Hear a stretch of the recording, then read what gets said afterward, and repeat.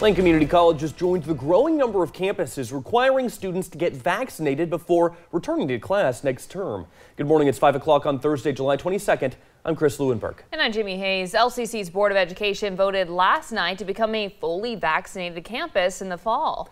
KEZI 9 News reporter Jacob Roberts joins us live from LCC's downtown campus. Jacob, can you tell us what this means for students?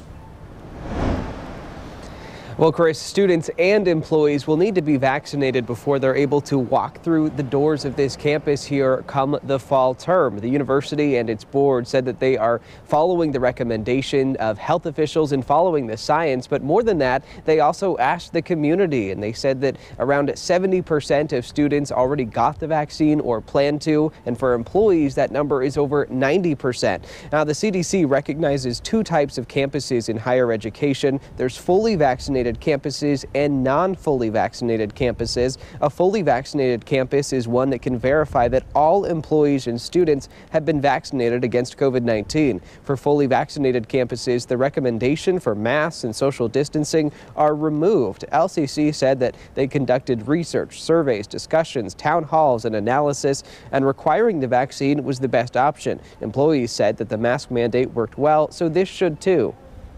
Having a mandate works in that it is far easier than encouraging right behavior towards one another.